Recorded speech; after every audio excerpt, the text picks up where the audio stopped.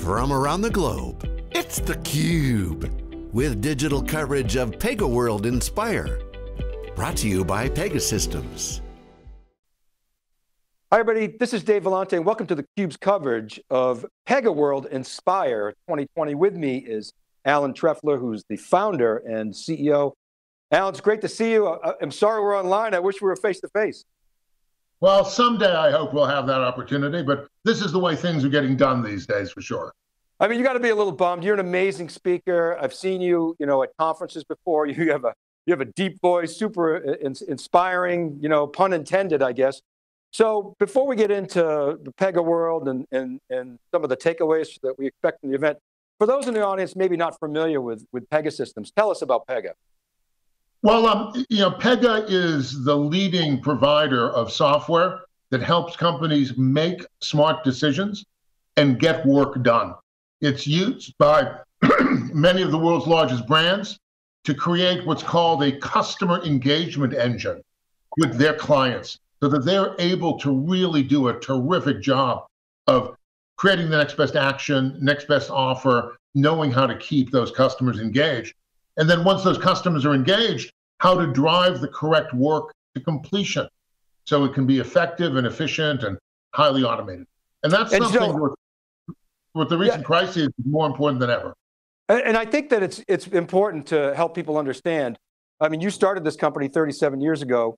In your book, Build for Change, you talked about the early days of computer programming and assembly language where we were loading registers and so forth, and then talked about the progression of computer programming languages and even higher level languages.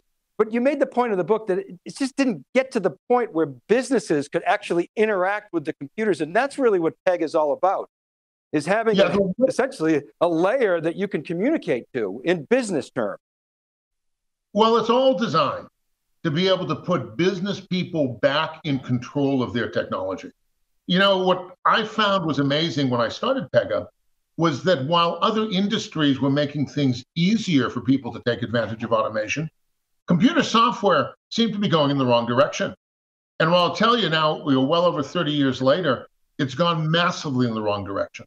It's enormously complicated. The whole way people design and build systems is completely separated from the people who are actually going to be using it. Stuff is passed over to programmers, comes back, and no one can look under the covers. We're entirely about creating a transparency there, where the business people can actually work directly with IT to model their business. And from that model, our software literally writes the code. Alan, again, that's something you talked about in your book, and you talked about the reasons why. Rogue systems, shadow IT, et cetera, et cetera. And you're right. It has gotten more complex. And as a result, and we're living this now with the COVID-19 pandemic, a lot of organizations just aren't in a position to really respond. They don't have that resiliency. But I'm really interested in how your customers have reached out to you, how you're helping your customers through this crisis. Well, it's been fascinating because it's really been a moment that's proven the importance of having technology that you build for change with, because the change has been prevalent and immediate. And we've had the pleasure of being able to work with organizations who have rolled out in literally days important applications. For example, the largest hospital system in the country, actually, even the world, had over 200,000 employees who they needed to track and manage to make sure they knew their health, they knew their availability. We went from nothing to live in less than a week. And it's been mind-numbing. We've now released that COVID-19 tracker and manager for free to all of our client base. Well, I think it's important that, I always call it dog fooding. Companies don't like when I say that. They say drinking their own champagne, fine. But you gave a number of examples on your earnings call. There was an APAC airline, which essentially you'd think would be shut down, but they're thinking ahead. Recent customer, the Bavarian government.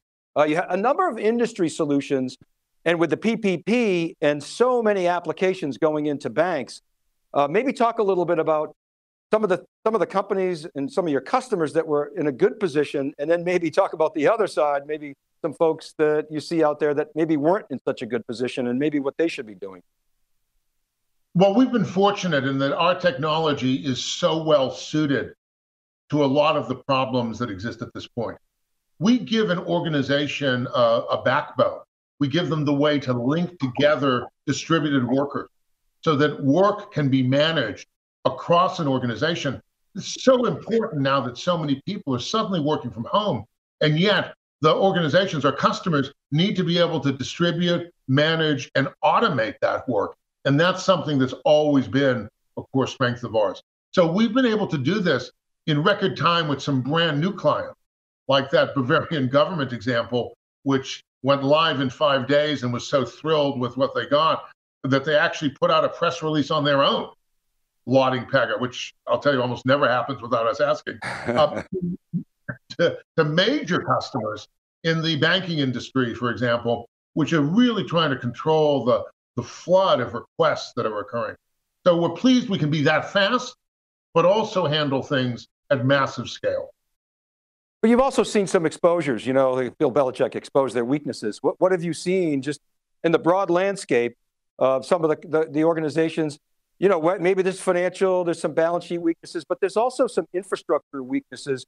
You know, IT, as you pointed out many times, is really the heart of competitive advantage today. What are some of the weaknesses that you see that have been exposed as a result of the COVID-19 pandemic? Well, I think what's great is that our clients have actually seen those weaknesses themselves. And everyone has been scrambling to just make it literally 1 day, 1 week at a time. But now when they look at what we call their business architecture, it's not really a technology architecture. It's really, how do you organize your business in a way that you can really make change happen fast, but you can still be reliable and scalable?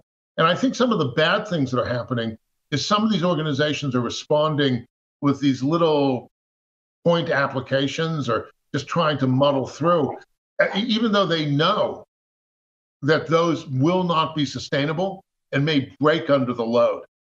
We've been working with a lot of our clients to get them the outcomes, both really fast, but in a way that will be durable and fit in with a long-term architecture. And that's what we're going to be talking about more at PegaWorld Inspire.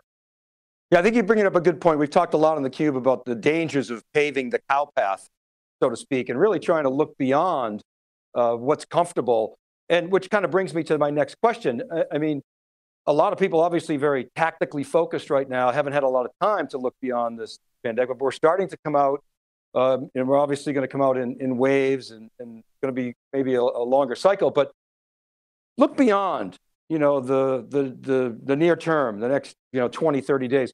What do you see as how we come out of this and where companies should be focused?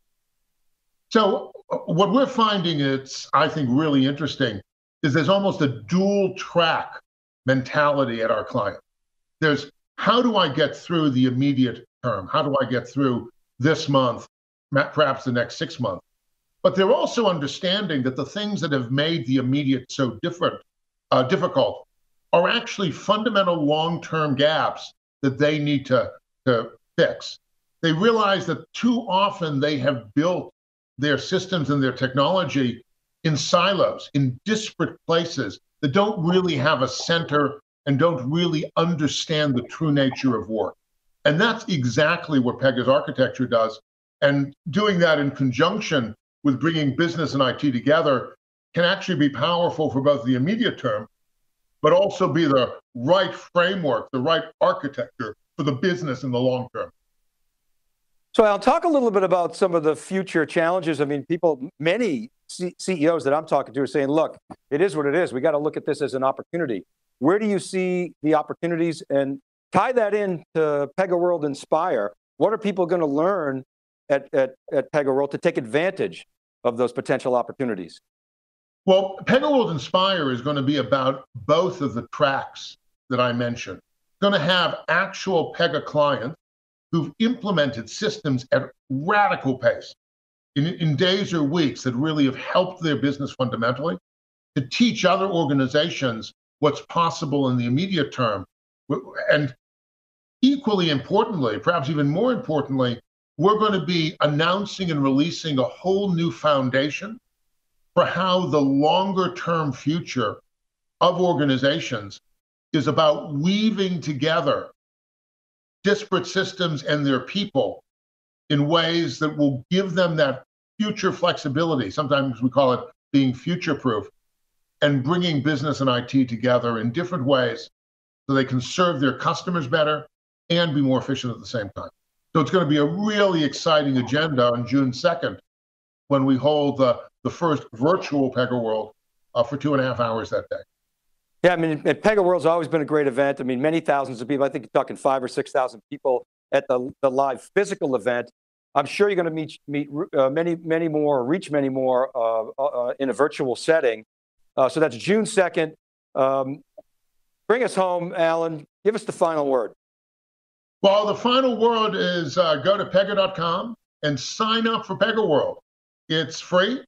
It's going to be live Q&A with me. We'll be taking questions from what we expect will be 10 times anybody who's been to one of our physical events, and lots of great customer stories. It's very much at PegaWorld about telling success through the mouths and the visions of our clients. And I think that's what's gotten it such incredible ratings.